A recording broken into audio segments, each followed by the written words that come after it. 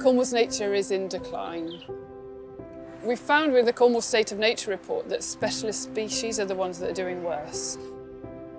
If we're going to hit this 30% of Cornwall well managed for wildlife by 2030, we need to get new nature reserves. We need these really special, rich areas for wildlife. We need more of them. Helman Tor is really important for wildlife because of the specialist habitats. Marsh fritillary is one of our most endangered butterflies, has several populations there, and dormice as well, a rare mammal, is found on the site. We're making it bigger, we're going to make it better.